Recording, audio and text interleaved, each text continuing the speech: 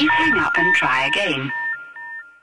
Hi, this is a quick unboxing for the Infuse wrist strap for the iPod Nano 6G. I wanted to get one of these for quite a while because my old one, which is the old 5G one, is a great iPod. It's fantastic, very, very light, has a camera. I'm not too sure why it has a camera because well, I suppose for kids and stuff you can take photos and whatnot and do videos and have fun with it, but transferring it is a bit annoying. But anyway, it was pretty good for my sports for a while. Used the Nike Plus sensor plugged into the bottom of it, but I found that having this on my shoulder and pressing the button and stuff, it wasn't annoying, but it was. It kind of impeded the running because a lot of the times when you hit the power song you press the button but you'd have to hold it down for a few seconds and you're doing that while you're running, so you have this on your arm.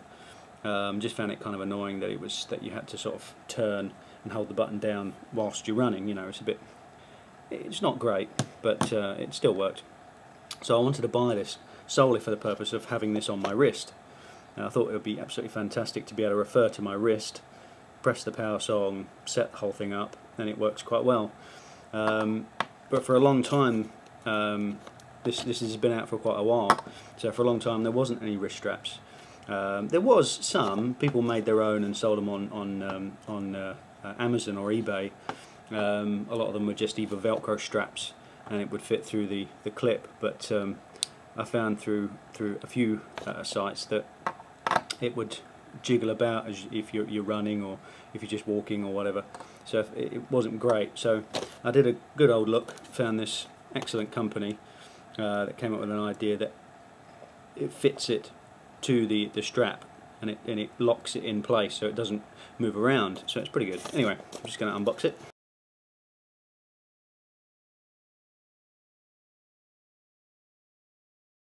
Okay. So it's all unboxed, pretty basic design box. It was kind of battered in transit. It also took quite a while to get here, but anyway, that's normal logistic issues. Anyway, the actual strap is pretty good. It's kind of a thick silicone watch strap, so it's quite bendy. You can get them in several different colours. The actual company is linked on my website, so have a quick look on that. And what's the benefit is obviously the watch strap is quite basic, so that's not a big problem. You got the normal silicone stuff here, and plenty of holes for people of different wrist size. But the real neat thing is the actual connector. It's kind of a plastic, a durable plastic, and basically what it is it allows you to fit the iPod in, so I'm just going to do that now, and it just slides in, and it slides in through the actual clip, as you can see on the back there, slides in through the clip, and then to finish off you put this little doohickey through the middle. Oh, wrong way around, sorry. What it does is it locks it in place. So literally it won't move. The jiggling is basically the actual straps moving side to side, but the actual iPod itself is fully secure. So it's fantastic. An excellent idea. So it's great for sports. I suppose the only design flaw for the Apple is that I really wanted this to have its Nike Plus sensor built in like the iPhone 4, and the iPhone 3GS, but it's not. But never mind. This plugs in quite normally, and obviously if you've designed the way they've designed the strap is that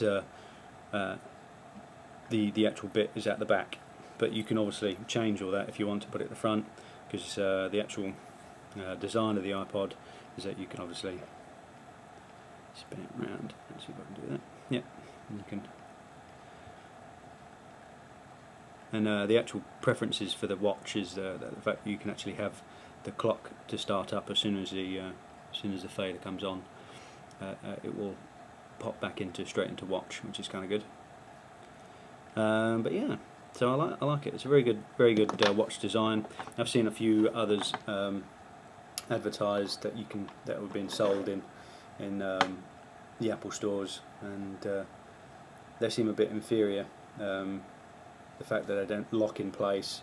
A few people have said that the cup design, where it actually fits the iPod into it, is quite jagged on the sides, so people are just scraping themselves, not cutting themselves, but it's kind of a poor design, I think. But this works out really well, so I wholeheartedly recommend it for anybody that wants to buy one of these for either sports, if they're using the Night Plus thing, or you just want to put it on your wrist, use it as a watch, but also listen to music as you're walking down the street or something. It's great, absolutely fantastic design.